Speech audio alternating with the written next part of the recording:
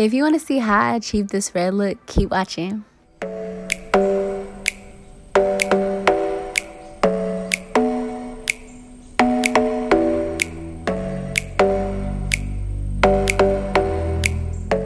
So first, of course, I had to bleach the hair. It was black when I originally got it.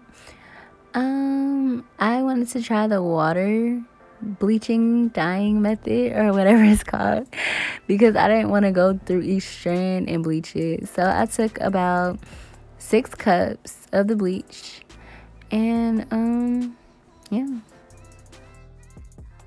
After the 6 cups of bleach, I followed with my 30 developer. With the consistency, I wanted it to be like pancake mix a little bit, but a little more milky, because I'm like doing the water bleaching method. Never done it before, so this was actually my first time, and I just didn't like the cakey consistency, so I just kept adding developer and stirring it, but I didn't want it to be too milky, so I just had to like add a little bit at a time and just keep stirring. But it actually came out very well. Like right now you see it's a little pasty, and yeah, no telling if I could really dye hair with that pasty mixture.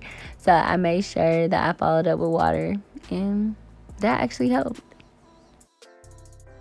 So yeah, I added the hot water just so I can have a little bit of consistency to really dip the hair. I didn't want to add too much because I didn't know how it was going to react and if it was going to really dye the hair the way I needed it to. So I just basically did it how I did the developer with the bleach.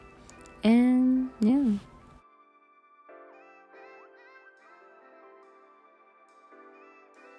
Y'all can't tell me that this doesn't look like some pancake cake mix. But yeah, I mean, I just kept adding water and stirring, I didn't want it too milky, so yeah. This was the self-explanatory part. I got the hair from Mama Mia's wigs, so yes, definitely get at her.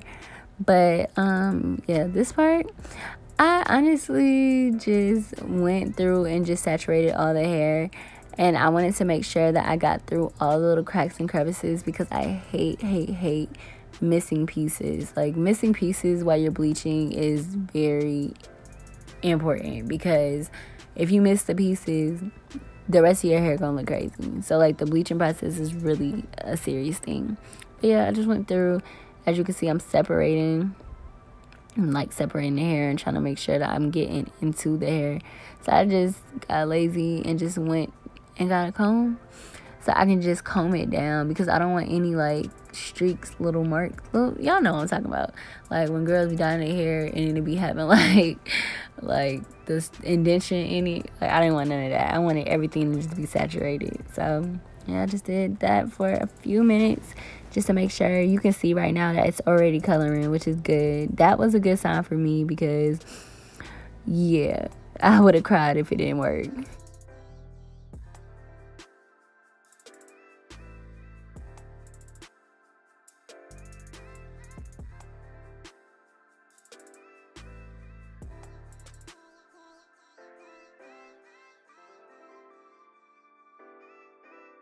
So after I was done playing with the hair and make sure it was fully saturated, I grabbed myself some aluminum foil and put it over the container so it can just bake a little more. And I just let that sit for about like 30 minutes. I was washing dishes and cleaning when I did it, so I just allowed the hair just to sit in between the dishes. That's why you see me reapplying the gloves. But yeah, I came and checked on it. Look at it.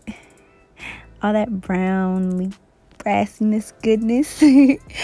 But yeah, so I'm just basically flipping it and just making sure the other side gets enough love and tenderness that the other side got, because I don't want to over process one side and the other side is a little lighter. Then I went and put the aluminum foil back on, and then I came back. I was really going back and forth from cleaning and all the other stuff. But yeah, came back about like 15 minutes later, and then I did 15 for the first side, 15 for the other side, and then that was it. So I rinsed it out, and this is before I did the purple shampoo, because I don't like brassy hair. Purple shampoo. And then this is after the purple shampoo. You can't really tell the difference, but you're going to when I put the red on. So now I'll put the hot water in because we're about to start the color. I had to add like 2 cups. I used Intense Red. I just put the whole thing in there. I usually be buying like 3 different bottles, but I realized 1 is more than enough. So to start, and this part is honestly self-explanatory. So yeah, I'm gonna let you guys just keep watching. Thank you guys so much for tuning into my video. Please like, subscribe, comment, and share. And I promise you guys, I'm gonna get better with these voiceovers. I know I suck at them. Like all you hear is yeah. I'm so sorry. But yeah, just keep watching, and I hope you guys enjoyed this simple process. Doing the water bleaching was definitely beneficial, and it was so much easier to do that. So I will definitely be using that method over any method. But yeah, thank you guys again, and this is how my hair turned out.